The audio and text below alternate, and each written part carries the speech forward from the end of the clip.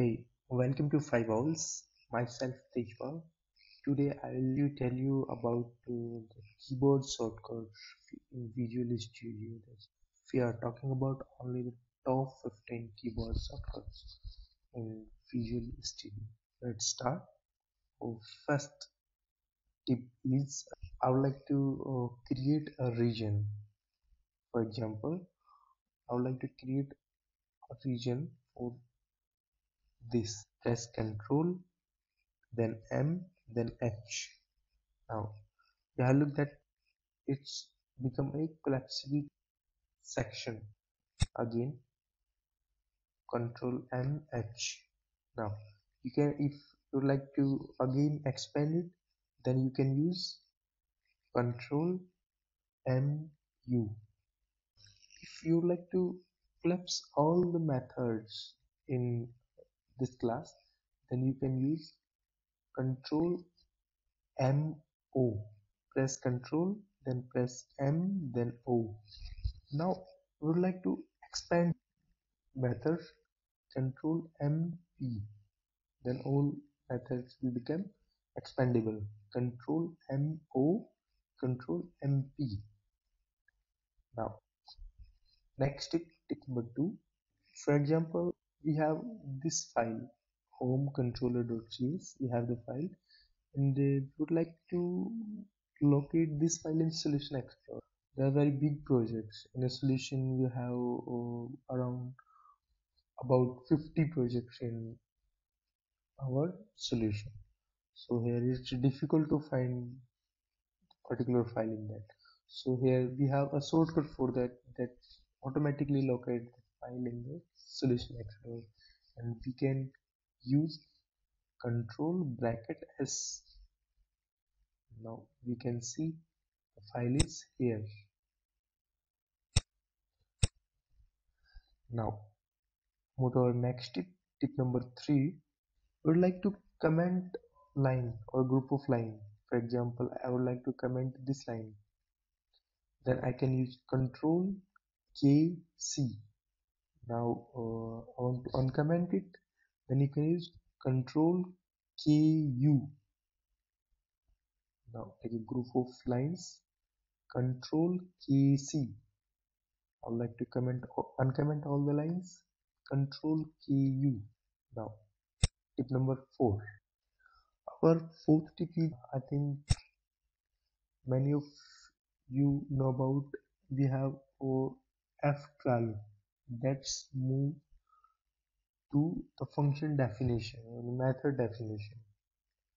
It's not our tip actually. Our tip is, we don't want to go that function. We would like to like as a select. So here instead of F12 we can use Alt F12. See here as a clipping type. Now go to our next tip number 5. For example, we are working in our page and we would like to navigate. We have to see the navigation forward, navigation backward, where we have moved in our page. So I can see previous pointer position or forward pointer position. For example, before going to here, previous pointer position was Control minus. I was here, and again minus, then I was here, and I was here. Okay, now it's with Control minus. If clicking on Control Shift minus, then I will go to forward. Again, Control Shift minus, then I will go to forward position. Now that was the final position. Okay, now come to our next. For example, I have copied Control C. I have copied this line. Then again I have copied Control C. I have copied this line also, and I have copied this line also. Okay, now I would like to paste this line to here. Remember, we have copied 1, 2, 3. We have copied 3 times, and I would like to copy this line to here. Then we need to click Control Shift, then click V. It's our last copied content. Then again V. It's our previous than that, and then V. It's our first copied content. So you can see here we can paste as we require. So here we need to copy this item. So Control Shift one time V, then again V, then again V. Okay, here we can copy like that. Now move to our next step. Our next step is to build the whole solution by a shortcut. So there is a shortcut that will build all the solution. The shortcut is Control Shift B. Build succeed. Now move to our next step. Yeah. Our next step is I would like to swap the tabs. I would like to move between tabs. For example, I have to go on this tab by a shortcut. So I'll press Control Tab. Now I have seen these tabs on which I'll release my key, then that will be open. For example, I would like to open about.cshtml, then this Control Tab, then I'll release, then I'll navigate it using tab button. Control fixed, and I'm pressing tab button, and I'll release tab on account controller, then account controller will be open. Now move to our next tip. If you would like to use breakpoint, I'd like to create a breakpoint. So using F9, I can create breakpoints. F9. Now move to our next tip. We would like to go to the specific view of the belonging method. For example, in about action method, I'm right clicking here and I want to go to the view. Then this Control M, Control Z, or it will open the view in front of you. Control M, G. Now it's open about CSHTML. It's again, I would like to open index.cshtml, then Control M, G. It's great.